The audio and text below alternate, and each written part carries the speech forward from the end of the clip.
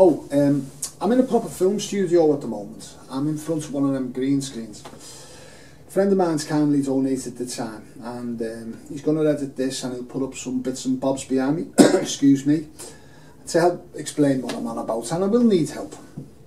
I've never done this before, nothing like this before. I've got nothing prepared and I've got about 10 minutes to do it in. So please bear with me if I ramble, but anyway, so to the point. 1970s, 1980s. Millions of people worldwide were infected through contaminated blood and blood products. The huge pharmaceutical companies that done this, they knew what they were doing. Obviously they said they never, but they did. It was after the AIDS scare. So obviously they knew people were getting contaminated through black blood, but they carried on regardless. They were buying what they call skid row blood. Skid row blood explains itself. And they were selling this blood to anyone and everyone they could. And unfortunately the NHS ended up with a load of it. Now there's thousands of people in this country right now, at this moment, really suffering. Thousands already dead. Excuse me, terrible, terrible thing. Little babies giving HIV, dying of AIDS. Oh dear, sorry, I get a bit emotional. But anyway, so these people, they're fighting for compensation. The media will tell you they're being compensated. They haven't. They haven't at all. But and they will get compensated, and they deserve it, because no money can pay for what these people have suffered. But it's the NHS that'll foot the bill, not the huge corporations. No. I had it. I'm infected. I got it in America. Now to get any compensation, I'd have to take them to court. And you know what's happened there. But anyway, so the NHS are going to end up with this bill. You, the taxpayer. The huge corporations won't pay a penny. But here's the rub.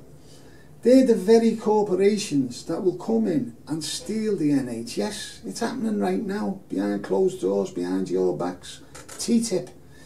If you haven't heard of it, please check it out. This lot here behind me are doing it. And could you stick up some pictures of Baltimore and Detroit? I was in America when they signed a thing called NAFTA, the North American Free Trade Agreement. And TTIP, Transatlantic Trade Investment Partner. They love fancy titles. Basic English, me and you, it's theft. And that, what it brought to Detroit and the working class of America, is what it will bring to us and our NHS. And the very companies who infected me and millions like me will own the NHS. It's got to be stopped. I've been down to the local big issue, local shelter, food banks and soup kitchens. We've got some terrible stories to tell. We've got to feature them. We've got to battle this, what is it, poverty porn, benefit street, all that. We've got to show what's happening to real, honest, working class people. I've got one lad, I've got to go to London to interview him. He opened a food bank. They prosecuted him for the feeding the poor people. Yeah, so anyway, well, we've got these stories, the haemophiliacs and what have you. But we need some answers too, and I've got two men, one definitely and one hopefully. These gentlemen are prepared to come on film and tell the story, and it needs to get out there. I'm not privy to something new, it's all over the internet.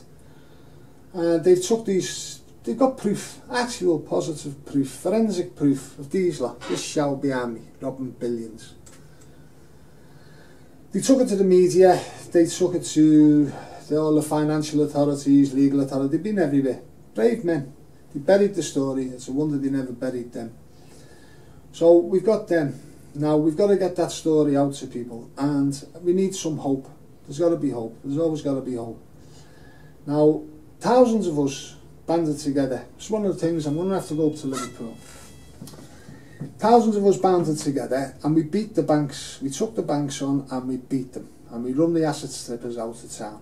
I'm sure them methods, what we used, we can use them to stop TTIP too. I'll better tell you what I'm after, hadn't I? I've never done nothing like this. I've been told it'll take about £3,000 to make this film. I don't know, I'll do this on a shoestring. I'll do it on my hands and knees if I need to. But if you send me some money, I'll get it done a whole lot quicker. And what I will guarantee you, I'll account for every single penny I receive, and every single penny of that will go on this film. And anything that's left over, I've already got it earmarked. I met a young lady downtown running a soup kitchen, and yeah, she's terrified. She's terrified they're going to close it down. They closed the homeless shelter in town. They're running them people up. What are they supposed to do? What are they supposed to eat? Anyway, this poor girl, she wouldn't speak on film. She's terrified, but she's doing a grand thing. Here and the friends from the church, 5 young kids, very impressed with them. And anything left over, I intend to give to them. So please, if you can, support us, help us to get this out. I just hope you can support yourself at the moment. But if you can help, and thank you for your time. I'm getting that one. Alright, I'm going to have to go. Oh yeah, one last thing, please, mate. There'll be a couple of addresses up behind me after this. Now, if you could, please visit the website and visit the YouTube channel. I'll explain myself a bit more clearly. Yeah, and if you can help us, and if not, thank you for your time. Good luck to you, and yeah, that's about it. Thank you. Alright.